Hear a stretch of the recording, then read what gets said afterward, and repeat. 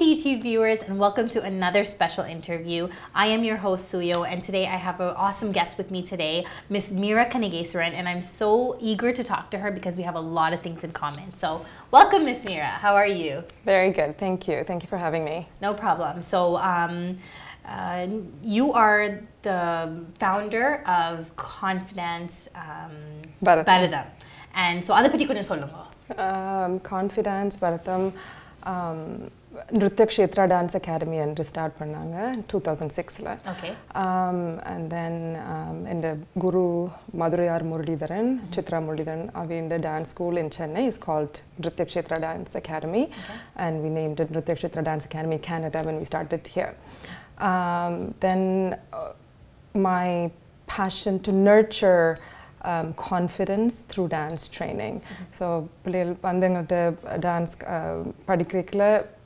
they will become dancers or choreographers or dance teachers, and most of them will put their belts away at one point and move on to different careers. So, I mean, dance school in the training, so adala confidence nurture pannalam. I would think about it. What are they taking with them? How can we make our training better so they have something solid that they're going to use in life, even if it's not just the dance that they learn there. So adanala I wanted the name to reflect that. Okay. And then Confidence. Confidence Bharatham and plus Nritya Dance Academy. Normally we shows pannumbodhu MC te kudutona they'll struggle to pronounce it.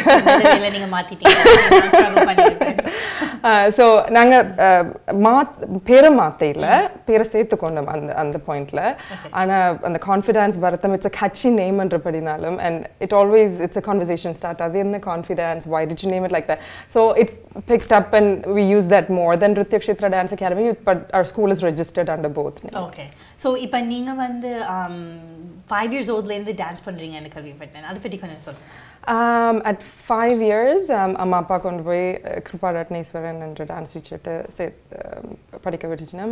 Very soon I started liking it very much. I actually recently found a note, I think it was in grade 3 like favorite color, favorite food, and what are you going to be was dance teacher. So it's something that I want, like it's my passion, it's my dream. Although schooling, education took me different routes and then came back to where I wanted to be. And then after Kanageswaran, I had the opportunity to learn from a few other prominent dancers, like chinna workshops apdi, and then my advanced training was with Madhurayar Muralidharan and Chitra Muralidharan in Chennai. Opening a dance school open panning 2006 la and the Guru he came and we started the school. And in 2007 our school became certified certification center for Argappa University, Argappa Performing Arts Academy, which is a program that's offered for dance students that don't live in India. So I will a certificate or degree opportunity. I have a few students who are enrolled in it right now. Ipa Bharatanatyam solleka they're ellarkum konjam familiar, right? But I've seen what students perform. It's very different and it's very catching, and you like you want to learn about it. So nan kudi ungala vandu kalichana okay in the dance padika sollunga appadinu. So why is your dance different, and what are you trying to teach in your dance? Okay, so my training is in Bharatanatyam. I've touched on Kathak and a few other forms, but it's nothing, I wouldn't call myself a Kathak dancer or any other form. It's only Bharatanatyam that I have proper training in. In my career, I come with the tools that I learned from my Bharatanatyam training. But I do believe it's important to let art evolve. It's not a museum piece. It's something that changes with time. And I really think art is an expression. It's very individual. And my creative process is probably slightly different from most Bharatanatyam dancers you might have seen. And I think it's okay to do that. And what I try to do is use the tools I have from my Bharatanatyam training to tell present-day stories. And that's something that I've always been very passionate about. Can you give me some examples? Yes. So I have the last big production, actually our first big full-length production was Destructive Desires, which touched upon the sensitive topic of our relationship with money, and greed. And so you showed that through dance? We showed that through dance, yeah. And actually my guru, Madhuriyar Muralidharan, he's the one who composed the music for it with a very different flavor from all the work that he has done because of what we went to him with. And we did that, and again, these are all Bharatanatyam dancers, but then when you start choreographing a topic like this, your movements start to look different. So we spent a lot of time just going through movement creation, like why are we moving this way? Like, this is the theme, this is this episode, this is the section of the production we're working on. So why are we moving with this way? So I like to put a lot of thought into things like that.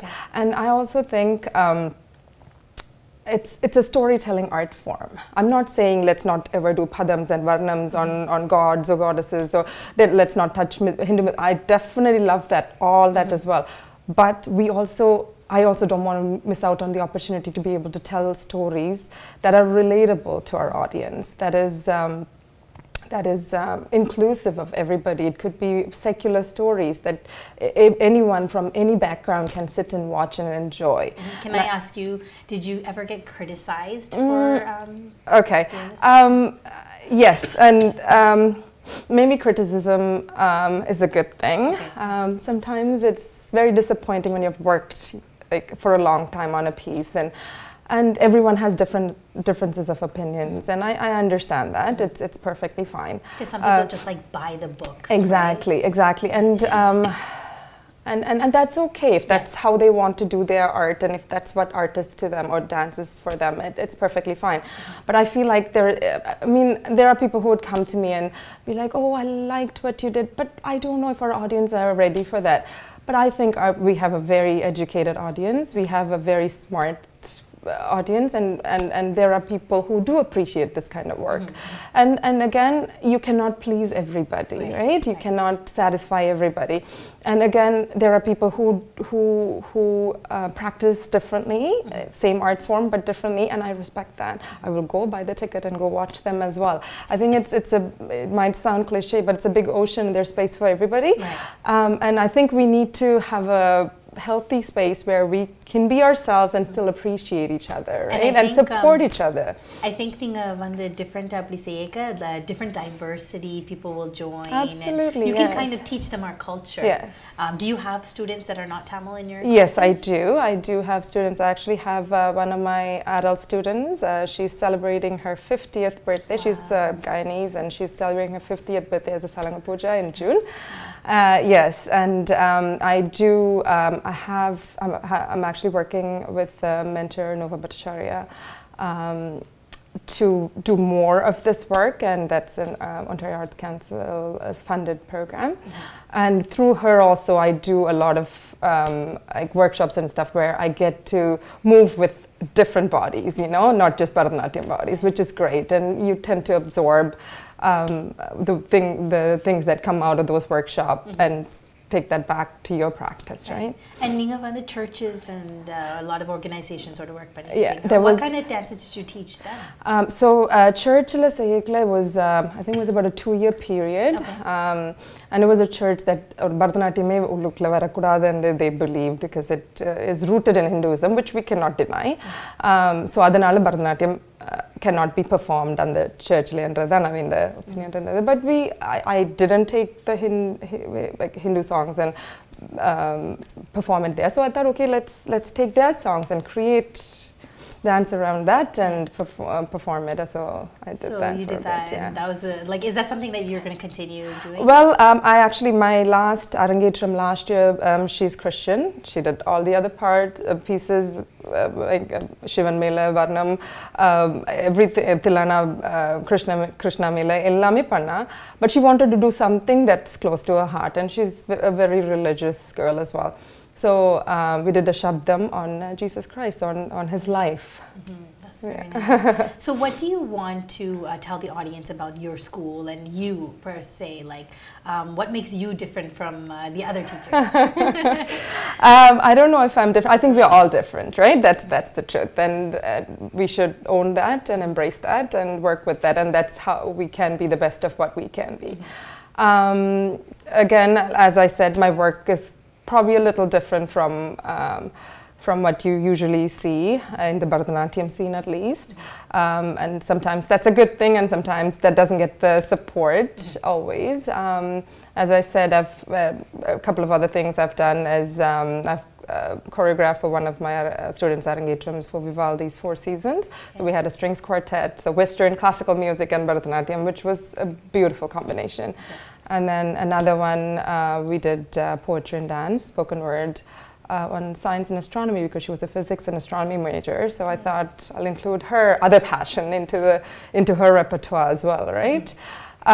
So I like to push some boundaries, try different things, but still keep our basic training like solid, or as proper as we can, as authentic, for lack of a better word, as we can, because I think that gives a strong foundation for the dancers, and then you take that and do whatever you want with it. Be trailblazers, go take it in different directions. That's what I tell all the students. And Meera, you and the one-on-one classes ninga kudukuringa, right? Yeah. So I think that is so important, because sometimes kids are shy, for example, so they don't want to ask questions, they don't want to take everything in. Plus, when you have a lot of students, how much are you really spending time on them? And if, let's say it's a 1 hour class, and it's hard, right? Because I went to classes when I was younger, and I didn't feel the full satisfaction, this is my true calling. But even though it was such a big passion of mine. So how you do the one-on-one classes, which I love that you do. So tell us about that and why you do that. Okay, I also started, I had 4 locations when I started. So like Scarborough, Brampton, Mississauga, Elladam, Odi, I was trying to do what everyone else was doing. I thought that's the only way of doing things. So Elladam start pannittirukega, I felt like I couldn't give attention to the students, or a program annekku ellarum sekka mudiyadhu, schedule pandrathu kashtam, and edho oru and mulumeya adu enakku solli kudukuradhu kashtam irundhuchu. And also when you sit back and think about it, what are you trying to do? And the mass production of dances, like what are you gaining through it? So I started cutting one by one. Some of them, friends, I said, I'm just going to have one location and just focus on my students. And then the bigger classes, what happens is you lose them. And there are different ways of doing things, and they're all right. I'm not saying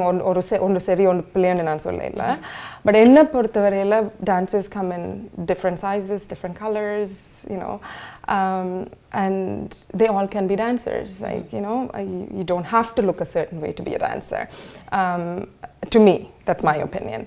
And if dance is your passion, no matter how you're built, because that you cannot choose, you should be able to do it. So adukku kaiyanga vacha alaga irukku kanna apdi neenga paakekla ungalku nalla irukku solradhukku, if I have 40 students in one group, I probably can't give that attention, right? So if this way I can work with them individually and see what looks best on them. And also give them that confidence to embrace their body as is, right? Because ellarum nanga perfect and nobody's born perfect, and only if all dancers have to look the same way, not too many dancers will be around. And I think every student with passion who comes into my room should be given the same opportunity. So I started doing a lot more private classes, one-on-one classes, or smaller groups. Which means I don't have a lot of time to do a lot of classes or take a lot of students, but it gives me a lot of satisfaction. Right, because you're making more of a difference. Absolutely. So I'm sure students at LADAM, they're learning so much from you, but tell me maybe like a student that changed your life, or what did you learn from one of the students? No, if I pick one student, I think I might be in trouble after they watch this, but I will tell you something. I always tell my husband, my friends, my students are my strength. And I have a good group of people, a good group of parents who are like family to me. And especially my older girls, I always tell them I learn something from them every single day. It might be something totally not related to dance. It might be something how they deal with me and how I deal with my gurus, because I still go back to them. So many things, but or how they time manage. I have students who are actually professionals working, and they still are at my house all weekend. I have to chase them out of my house. I need a break, girls. So it's kind of nice how they juggle everything and still be able to dance. So I'm constantly learning from them. Where do you get your motivation from?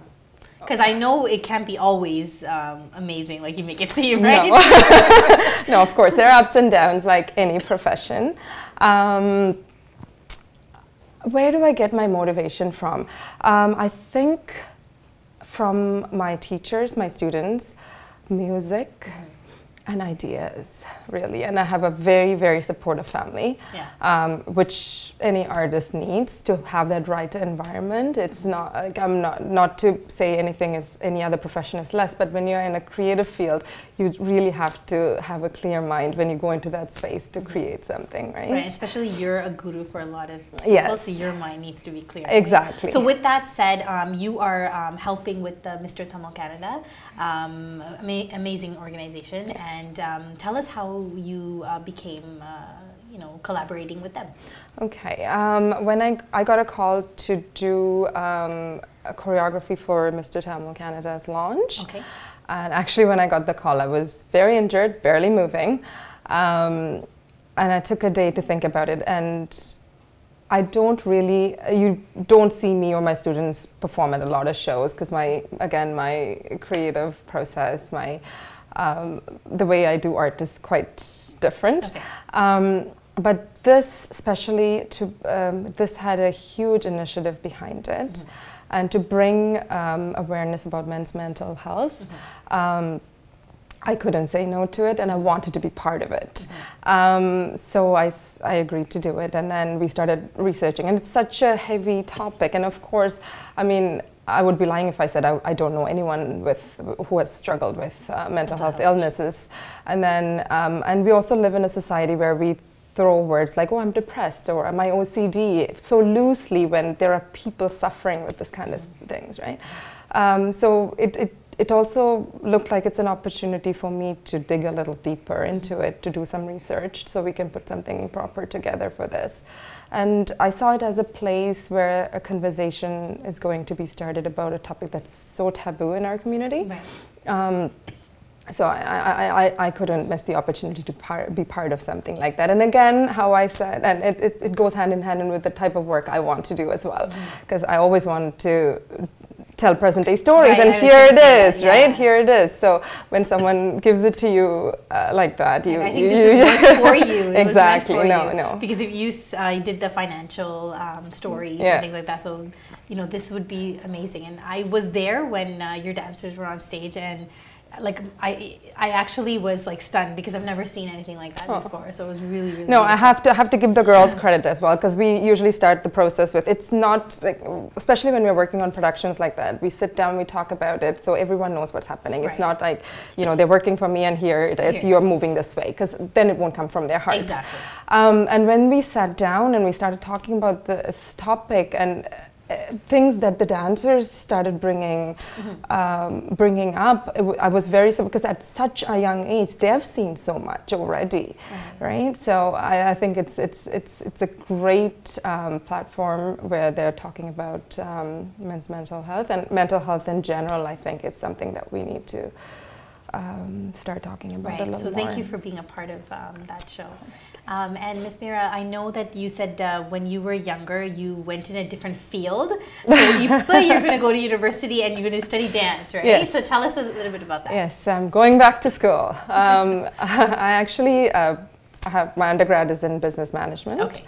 And I worked in the financial sector for 10-ish years. Okay. And then I was trying to juggle both dance classes and work, but about 3 years ago, I made the decision to be a full-time dancer, choreographer. and teacher, and which is great. That's probably the best decision I've ever made. But now I am, in September, I'm starting my master's in dance at York University. Nice, very nice. And I know it's not easy to get in, so no, you can tell us. Come on, Brett. I guess it's a blessing I'm in, and I guess I've done some works that I was work already that I was able to show, and so they were like, had we a want solid you, resume. want I don't know you. about that. I don't know about that, but it's nice because it's not a Bharathanatyam program, it's a dance program, so I'll have exposure to a lot of different other dancers as well, because I'm guessing I might even be the only Bharatanatyam dancer in the program this year, right? That's nice. So they can learn from you as well. Hope right? so. I hope so. So, Ms. Meera, what is your goal for yourself, and what is your goal for like your school? Okay. In terms of my school, of course, like school, I want to have a professional company, a dance company. That is the goal there, and I want to make sure my students also you know, get to the next level. They don't need to be students all the time. I actually have 2 of my students who are completed their engagements, and they're choreographing most of the pieces themselves, and I'm doing Natangam for them in June. So those are the things I would like to see more. And in terms of work, again, I want to use the tools that we have from Bharatanatyam, which is a lot of you know, technique and everything that we already have. We don't really need other forms to do what I want to do, which is tell present day stories and more of it, where we can include all sorts of audiences and be very you know, relatable for our audiences as well. So if anybody watching today wants to be a part of your class, or just to get more information for their kids or for themselves, what's the best way to contact you? We're on Facebook as still as Nritya Kshetra Dance Academy Canada, or NDAC. In DAC, or Instagram as Confidence Bharatham, or my phone number is 416-801-3983. Great. Okay, thank you so much. It was a pleasure talking to you. I'm a big fan of dance. It's something that I couldn't finish because it's never too late. After, you know what? You're inspiring me, so I might just come and join your school. So thank you so much for joining us, and I will see you at Mr. Tamil Kannada show. Yes, absolutely, and thank you for having me. You are very inviting, and thanks for making it very comfortable. And thank you, TET, and everyone, please do come for Mr. Tamil Kannada June 1st and support. Thank you so much. All right. All right, TET viewers, I hope you had a lot of information from Ms. Meera, and if you're like me, let's go and get her contact, and let's go join the school, okay, and make our dreams come true.